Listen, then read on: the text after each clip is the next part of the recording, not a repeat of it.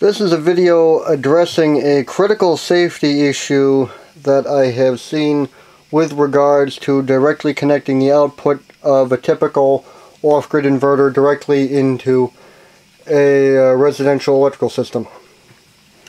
This is a really rough representation of the output section of a typical modified square wave type inverter. Just the 140 volt supply coming from the potential converter going to a MOSFET H-bridge, the gate drive circuitry of which has been left out because it is of no importance to this demonstration. Note that the ground or neutral side of the 140 volt supply is almost always, for ease of things like potential metrology and whatnot for the output of the potential converter, is virtually always connected to ground and is connected in common with the 12 volt neutral supplying the inverter, or 24 volts, or whatever the operating potential of the inverter is. There are rare exceptions where the output is isolated and the neutral is connected in common with the input ground, but those are fairly rare. Virtually every inverter that I've seen uses this topology. The thing about this is that this means that the neutral isn't really a neutral. That you can see that sometimes whenever these two MOSFETs are conducting, it is at effectively ground potential minus the minuscule potential drop across the MOSFET. However, for the other portion of the waveform, when these two MOSFETs are firing, or are conducting, the neutral is at 140 volts minus whatever the losses are. Usually it's 140 volts, it could be as much as 150 volts depending on the inverter. Again, not of importance. It's still well in excess of the dielectric breakdown potential of human skin and could kill you. As a result,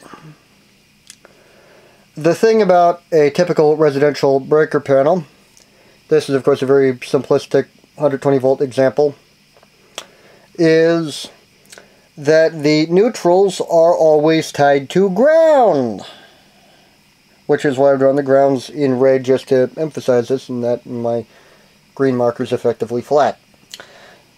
Because again, Chinese piece of crap. But anyways,